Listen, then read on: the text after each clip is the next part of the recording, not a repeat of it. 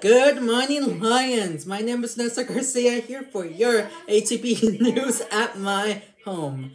Today is Groundhog Day and Black History Month. We honor the men and women who are African and American descent, celebrating their lives that make a difference in the black community. Now, please stand for the Pledge of Allegiance. Put your right hand over your heart. Ready, begin. I pledge allegiance to the flag of the United States of America and to the republic for which it stands, one nation, under God, indivisible, with liberty and justice for all. That's all for today, Lions. Stay safe, wear a mask, complete your assignments, and have a great day and a great afternoon.